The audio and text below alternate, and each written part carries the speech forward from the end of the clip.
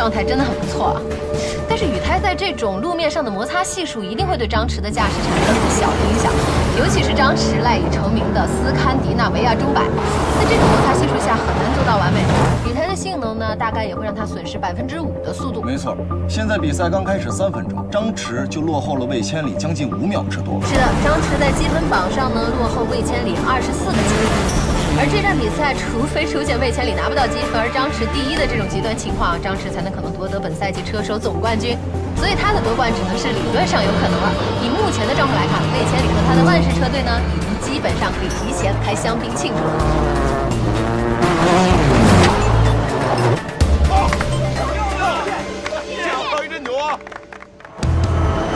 为了让观众能更直观地看到雨胎和干胎在干燥路面上的差异，我们的导播啊特意做了对比画面。现在我们看到，在单独的一个弯道，张驰就落后魏千里将近半秒。这样的话，多个弯道累积起来，他现在只落后8秒，已经算是幸运的了。而随着后发车的车手不断地通过计时点，张驰的排名也在节节下降。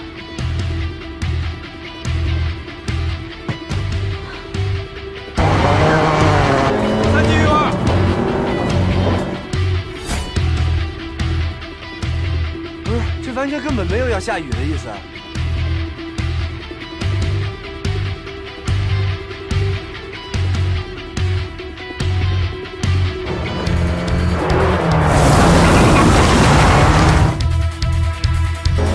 右5见底右3。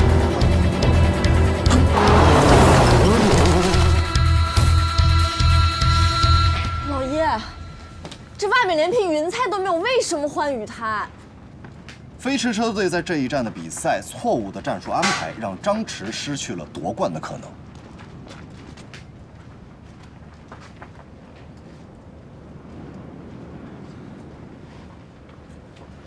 你也是为了咱下赛季比赛，不怪你。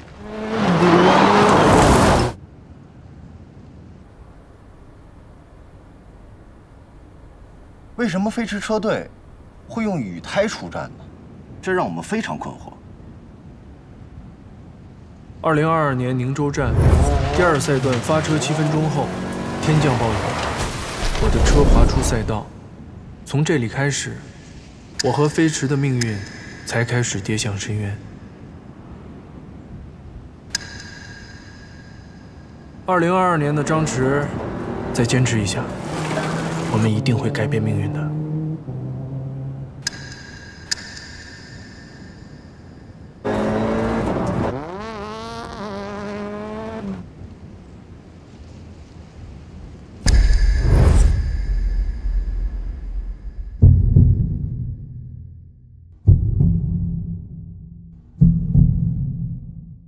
本想用雨胎重启人生，没想到却遭遇另一种失败。看来命运是无法改变的。我跨越山海来到这里，我以为重新读档了，没想到命运却给了我一个新的剧本。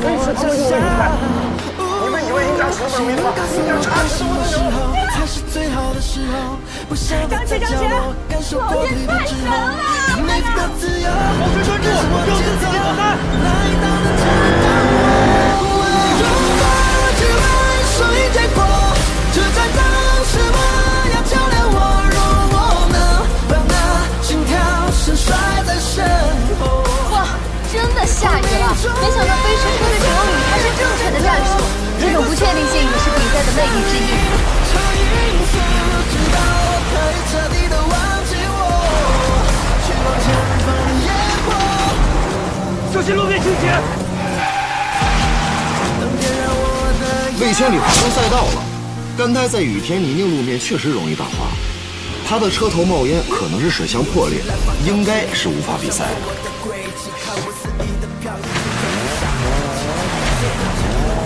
我自己就溜。不用谁定义我该往哪走，我要向着终点走。不用谁定义我，哪天该成为落寞。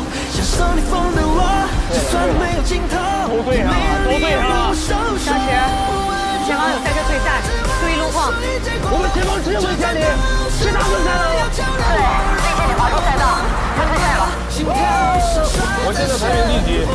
你现在排名第5，距离第1名还有15秒，距离上一位还有5秒，加油，稳住！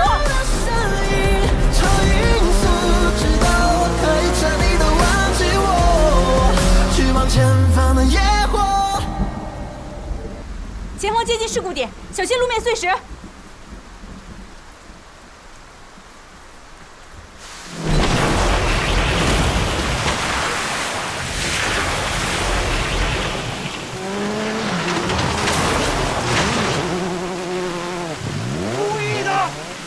老魏，我给你车加点颜色。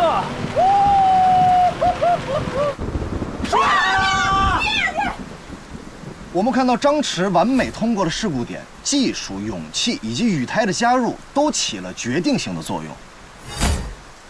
张驰，现在排名第1位，保持好状态，你就是今年 CCRC 的冠军，加油！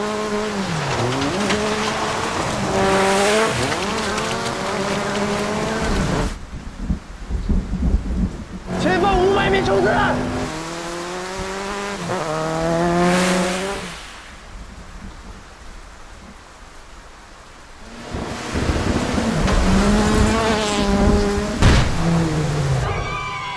我做到了，命运被逆转了，飞驰保住了，大家也不会散伙了，一切都不一样了。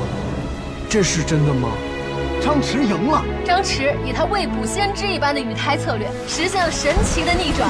仅仅成立4年的飞驰车队，以一骑孤勇，竟然击败了兵强马壮的万世车队啊！这简直是不可思议的奇迹，也是赛车运动最大的魅力。才让我们恭喜飞驰车队，恭喜张驰！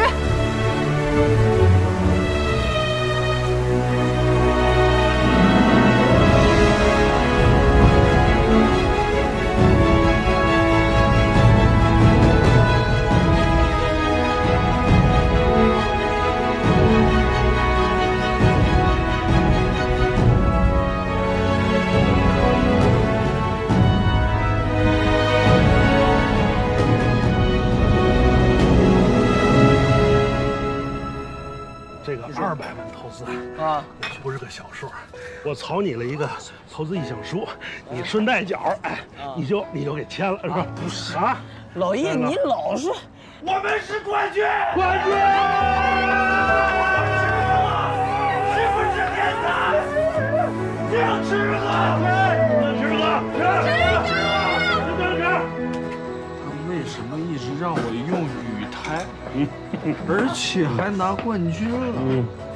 张弛，我告诉你，帮你，跟我帮我自己，一码事。你听听，以后飞驰再也不是个小车队了，不是小车队了，飞中间了，大车队，冲，都给我使劲冲！有什么事我兜着。我告诉你们，今天我在这儿，机会太不容易了，我要逆天改命，冲！好，冲！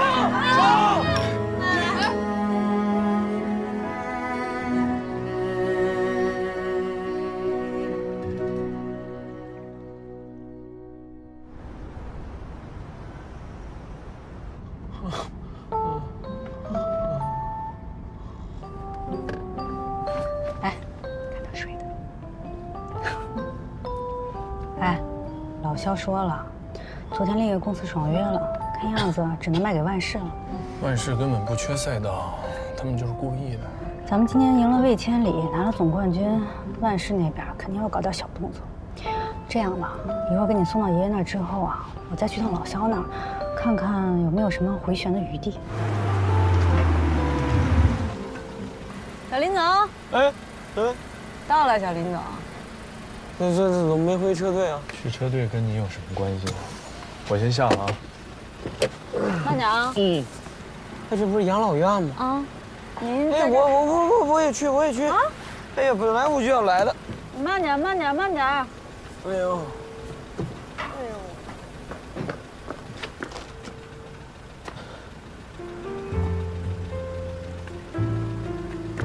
爷，我回来了。他上回啊就哎，你看看，说曹操就到了。我放学了啊，放学了。考试考得咋样啊？怎么样？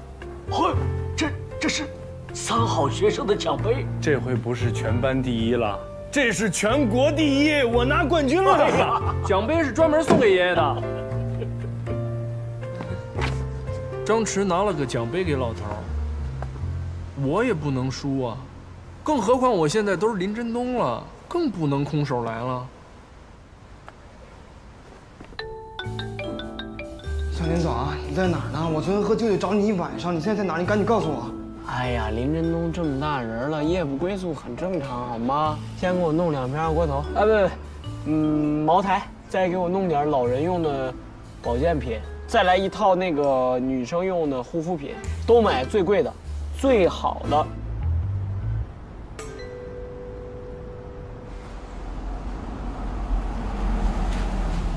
哟，真快啊！啊！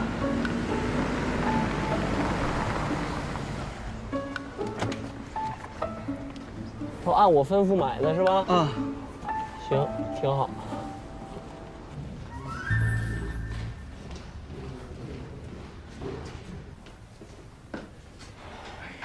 老头儿，看我给你带什么来了？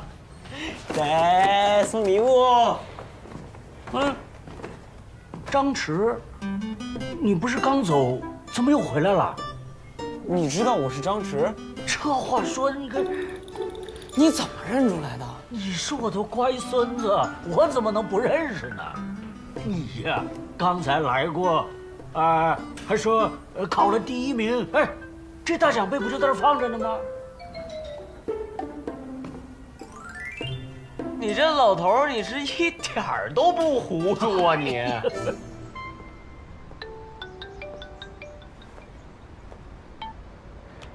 喂，舅舅。啊，对，是在涪陵颐养院，还不知道他昨天晚上去哪儿了。啊，你放心，舅舅，我一定死盯他。我把这酒啊给你藏柜子里，你控制控制，不许说喝。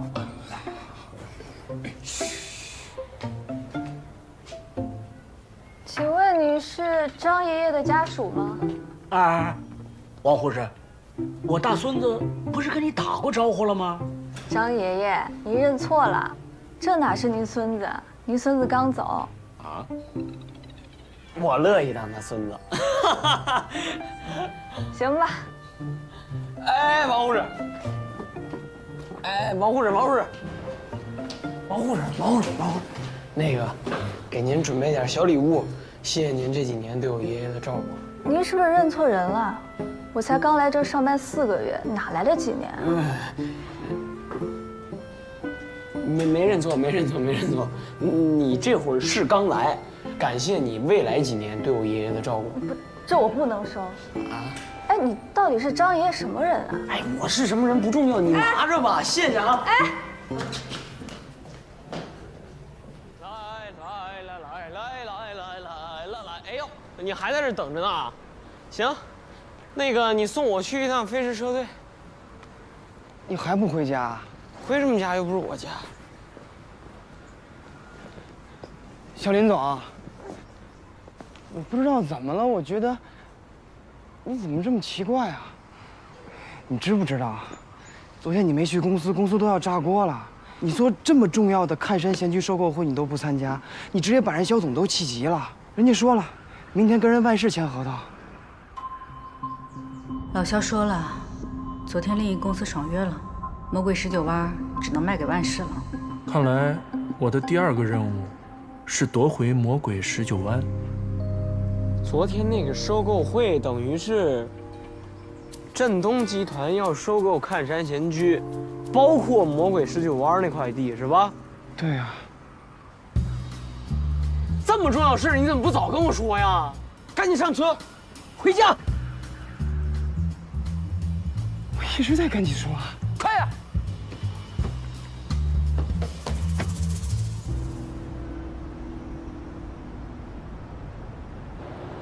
我家肯定是住别墅吧？是的。那是联排还是独栋啊？小林总，这一大片都是你家。小林总。啊，辛苦啊，辛苦。哎呀，这也是我们家吗？啊，是。这一片都是我家是吧？那看这阵仗，我可不是一般的富二代啊，我是个超级富二代啊。林振东，你小子跟我玩失踪是不是？我认识你吗？这是咱舅舅。咱舅舅。你舅舅啊？我就舅舅。林家如啊？哎呀，家如大哥，不是嗨，我跟你开一个小玩笑。哎呀，咋了？你刚才生气啥呢？哎，你跟我住一栋吗？我住那栋。你住那栋，你是我妈的亲弟弟。这真不认识我？我认识你那个在那个集团里权力大，魔鬼19弯的事儿，你给我多费费心，好不好？哎，不是那个魔鬼19弯是个啥？就是红过说那块地叫，就是啊，看山贤居。哎，就是他，这么好的地怎么能让给万氏呢？这么重要的地皮，那你昨天还爽约？啊！你这个项目你跟进了那么长时间了，你说不去就不去啊？你冷静一下，我要是知道这是魔鬼19弯，我断然不能让给万氏。这样，再给我一次机会，我跟老肖交情好，别的我不敢说，就这块地我拿下是100%的。你没事吧？你昨晚干嘛去了？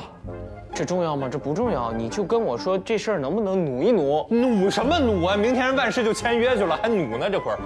那最后1分钟营救，这剧情无敌了，我特别喜欢。这放在影视作品里都很好。我房间在哪？小林总，你真的没事？在哪？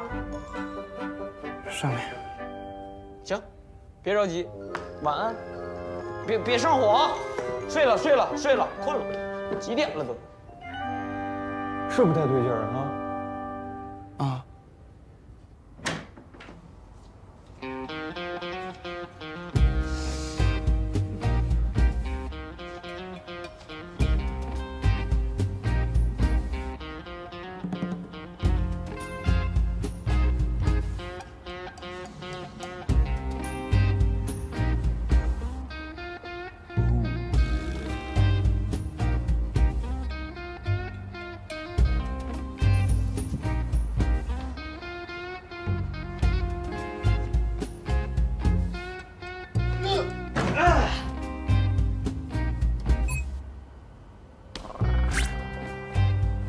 明天我就让他起死回生。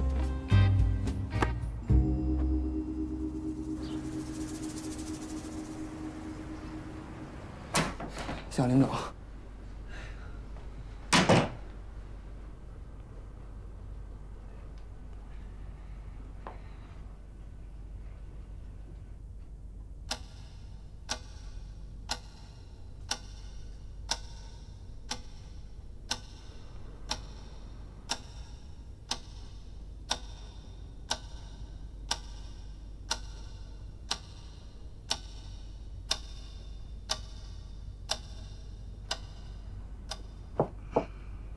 小林总，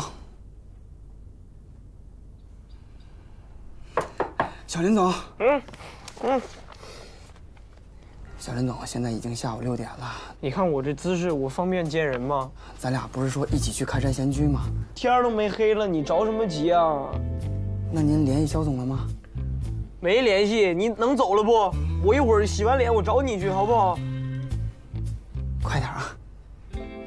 把门带上。 催我正学习呢。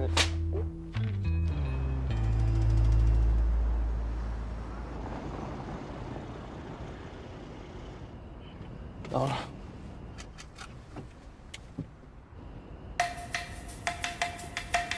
小林总，这就是外事的团队，咱们得赶紧了。不急。你叫什么？红阔。红阔啊，别着急。 夏总，不好意思啊，有点事情耽搁了，我们开始吧。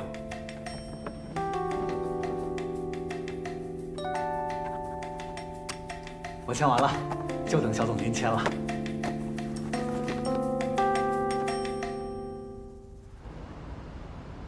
小林总，我估计他们合同已经签一半了。我一会儿回去怎么跟舅舅交代呀？而且你看现在都几点了？ 人家一会儿就把合同签了，咱们怎么还不过去啊？不着急，再抻抻。你听我说，咱真不能抻了。你太焦虑了，你呀，睡会儿。房屋那边没问题吧？没问题。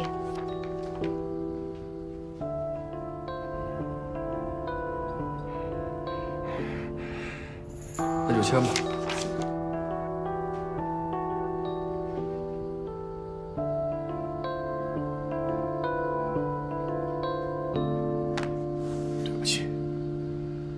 还有一个小小的条件。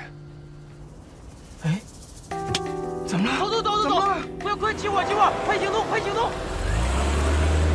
这是去哪儿啊？这不是去找肖总啊？到了你就知道了，就这儿停车。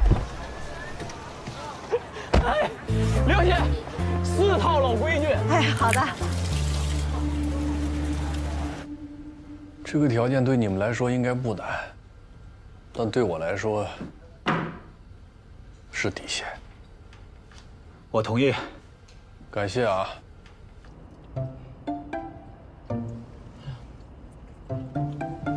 太有事了。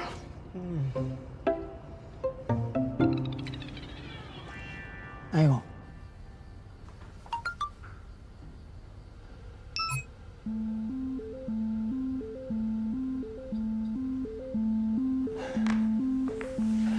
实在对不起，我上个洗手间。时间到了，如果我没记错的话，老肖在最后签合同之前给老叶打了一个电话。老叶，对不起啊。行了，下车吧。这边可能挺不住了，要卖了。有跟你说一声。 老肖，小林总，来的是不是晚了点儿？哎，怎么晚呢？只要你没在那张纸上签上你的名儿，一切都不晚，是不？想在最后1分钟挽回局面。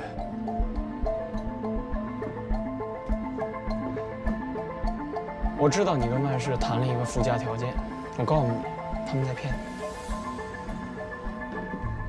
坐。哎，女足啊！哎，别关，咱就聊这个。小林总还喜欢足球啊？这场球很经典，中国女足亚洲杯决赛咱们已经被逼入绝境了，比赛还剩20分钟，0-2，需要打进3颗球才能逆转。20分钟要进3颗球，通常这种时候只能等待奇迹了。你相不相信？你对面这个人本身就是奇迹。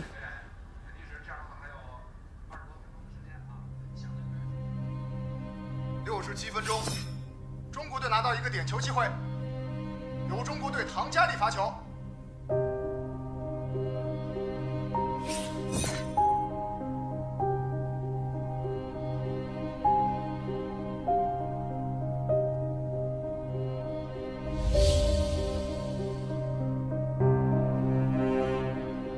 进球了！中国队在67分钟的时候进了第1颗球，这是奇迹的开始吗？好，现在时间来到71分钟，机会，传给了张琳艳射门，球进了，张琳艳扳平了比分。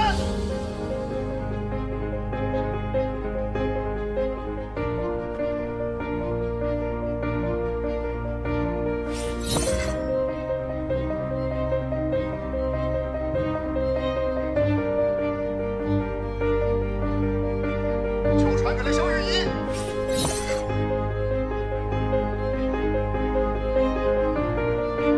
肖玉仪射门。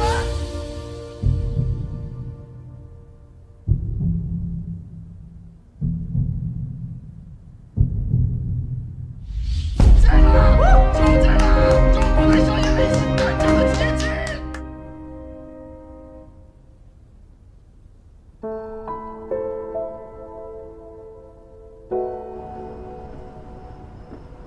他们会击碎你所有的老员工。你是怎么知道的呀？你就当我会算命吧。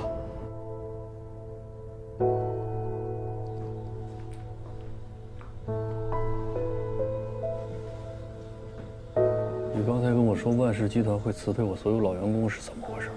这帮人真的不地道，咱俩不玩虚的。我。小林总，拿合同。散会。走吧。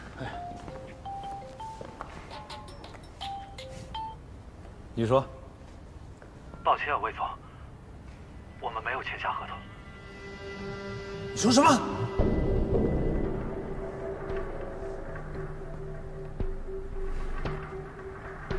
魏总，怎么了？是不是看山贤居那个赛道出什么问题了？老肖在最后一刻改主意了，把赛道卖给了振东集团。振东集团是林振东那个小子吗？该来的终归还是来了。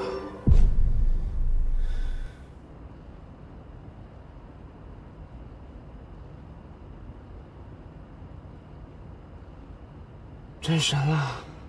咱公司半年都解决不了的事情，你一句话就解决了。老肖啊，是一个非常重情义的人，他对于这次收购就一个条件，不许辞退看山贤居以前的老员工。我告诉老肖，说万氏集团接手了这个看山贤居之后，用了各种卑鄙的手段，逼退了他所有的员工。就这样，看山贤居咱们的了。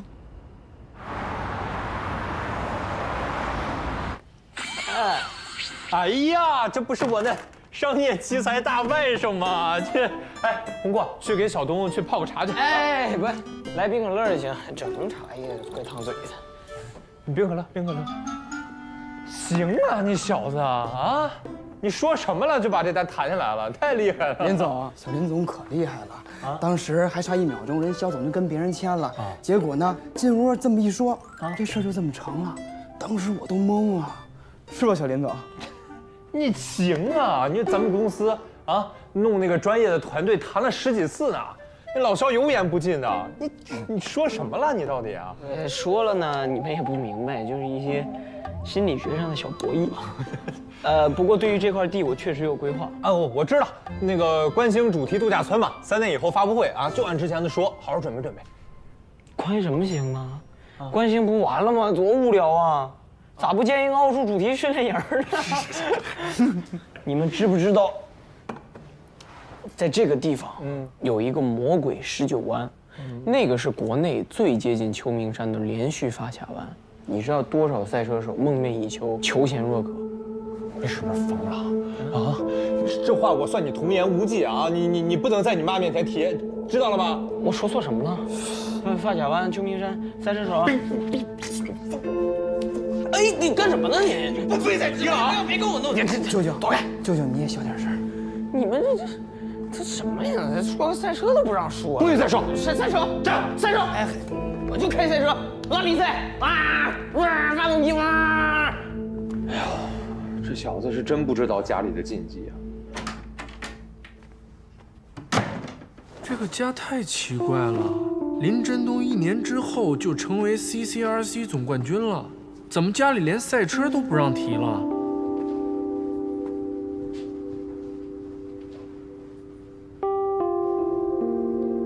还真没有跟赛车相关的啊！果然，一点赛车的痕迹都没有。不过也无所谓，准备睡了。哎呦！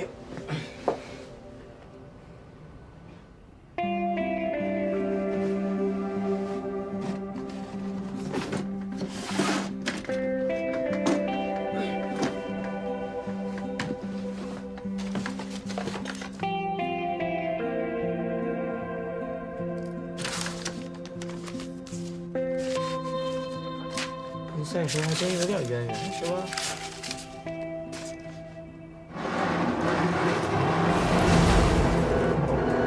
林振东还是林振东啊，跟我没啥关系，只要你有用，我们就是好朋友。哎，走你。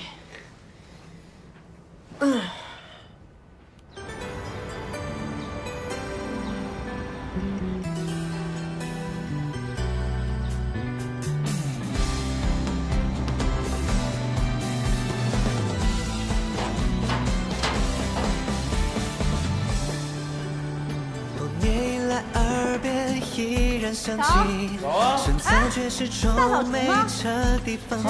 扔一下，你给的一切还在心里面，流淌着热血。人呢？情愫中穿梭追逐的在你。干嘛呢？不说我大扫除的吗？那个都扔一下啊！收拾收拾。姐，咱们刚拿完冠军，你就不能让我们休息会儿吗？借口真多。期待着永成最终的对决，抓紧了渴望已久的机会，带着梦想勇往直前。真的，说完的话就像没说一样，全都给忘了。说好的大扫除，人呢？属于我们的奖杯。孙宇强，季星，我就说你们俩真的是。玩游戏呢吧？你看我那桌子乱成什么样了？哎，小何姐，咱不是有赞助了吗？找个保洁阿姨呗。再说，咱都毕业好几年了，还跟人上学的时候每天轮班值日啊。看看你那懒的样啊！请什么阿姨呀？那魔鬼19弯都要卖给万事了。看我为荣耀举杯。各位，最新消息啊！合同签了，可买方不是万事集团，是振东集团。他不会要买下魔鬼19弯给咱们吧？你呀，动动你那脑子，人家跟咱非亲非故的，图什么呀？我觉得小林去宁州站，绝对不是找我们，他实际是想找万事车队谈条件，想收购魔鬼19弯。但是他们呢，其实是就是让万事赢下这场比赛。怪不得前几天找咱们，让咱们换雨胎。要不是那天下了奇迹般的大雨，咱们这场比赛就输了。但是他给了咱们200万呢。那比起收购看山贤居来说，那200万根本就不算什么。那这也太黑了。黑？谁黑啊？咋了？这套是你小子下的吧？怎么了你？你干嘛呀？哎，撂蹶子！从小打架你就这3招，想伤别人行，伤我伤不着啊？那怎么了？小林总，我们都知道了，恭喜您啊，拍下了看山贤居。都知道啊？那我还跑一趟，我就是想告诉你们这个惊喜。还在这演，拿我们当傻子是吧？我今天非得动你2下，你别起来，别拦我！哎，孙宇，别伤着他，他有强迫症，他就想碰我2下，来，碰一下，碰一下。哦，好了。小林总，地呢你也拿到了，对吧？以后训练场呢我们自己找，我们2清啊。别啊，小何，你误会我了。我买那块地我也是为了飞驰，我在下一盘棋呢。3天之后，我肯定给你们一个交代。扯平了。我们先别管他了，我们先找赛道吧。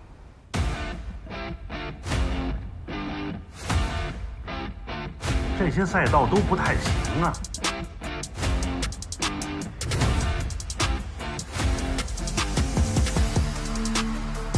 这什么玩意儿啊？喂，熬夜，发布会明天下午2点开始，你记着看啊。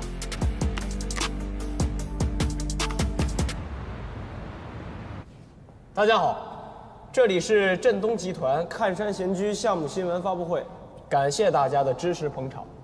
众所周知，看山闲居是我们最近刚刚拿到的一个项目，也是集团战略规划的重要组成部分。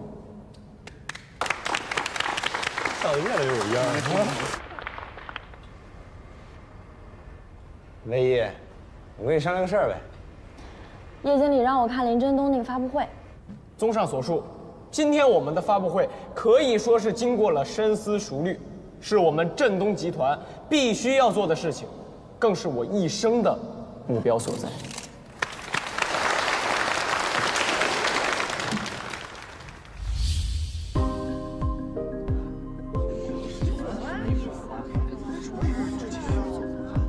哎呀，等一下，魔鬼19弯，大家都知道吧？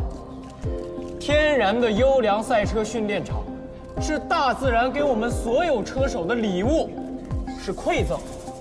什么情况？谁让他这么说？我也不知道。怎么能把它拆了呢？我宣布，从今天起，魔鬼19弯将作为飞驰车队的指定赛车训练场。我要去找叶经理和小何总。安家，快！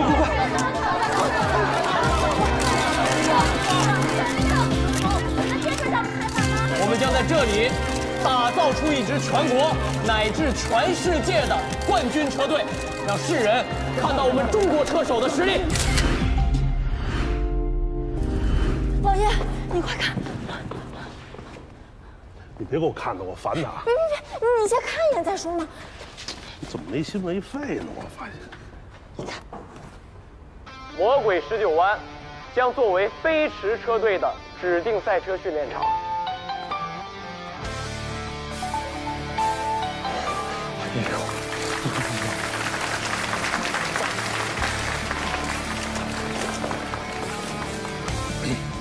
哎，姐。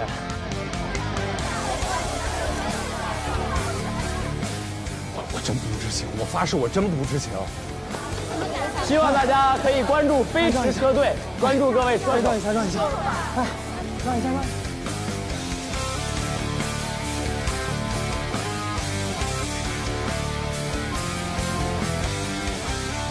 你就别看着了，给小林总道歉。太神奇了！小林总，我给你夹口菜。干嘛呀？我销售不起，你有话说话。这我得正式给你道个歉，我们真的是误会您了，实在是对不起。一家人不说两家话。这些事儿都没什么，但我相信你们现在总应该相信我是真的一心为了飞驰车队了吧？相信。一家人不说两家话。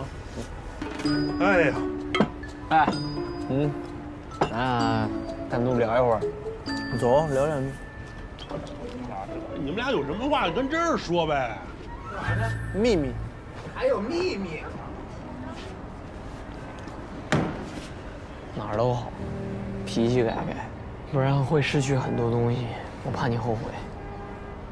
屁孩牙都没长齐，你瞎操什么心呢？我不是操心，我说的是命运，命运呐，张弛。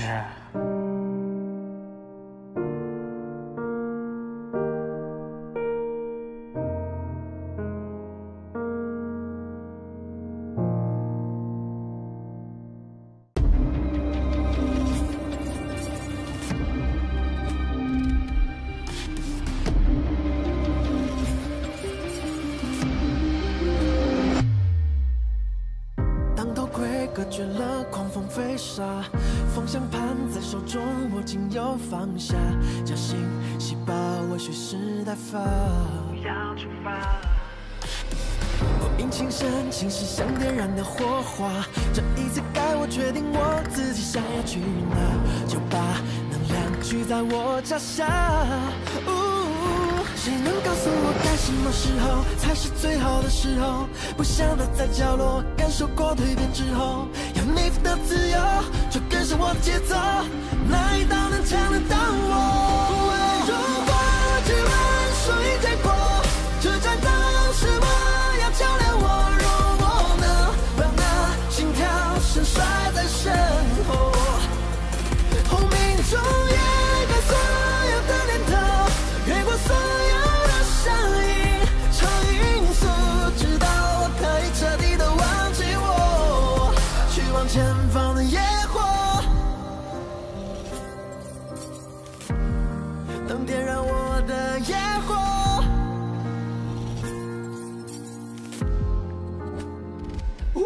以勇气来发号施令，梦想做我的轨迹，看我肆意的飘逸，冲撞着下一个奇迹，谁的旨意都无所谓，加速度高分贝，在我的世界里只有一直向前，绝不后退。不用谁定义我该往哪走，我要向着终点走，不用谁定义我哪天该成为某某，享受逆风的我，就算没有尽头，也没有理由让我收手。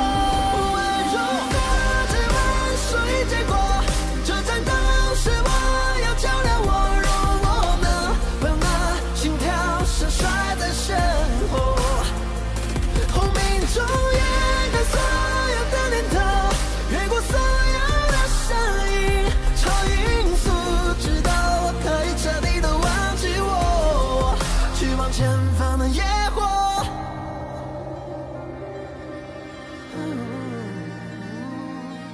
只往结果，不问要什么代价，什么方法，不问那个转弯可不可怕，只问筹码，只问我要的活法。如果只问输赢结果，这战斗是我要较量我，若我能把那心跳声甩在身后，命中掩盖所有的念头，越过所有的声音，超音速，直到我可以彻底的忘记我，去往前方的野火，能点燃我的野火。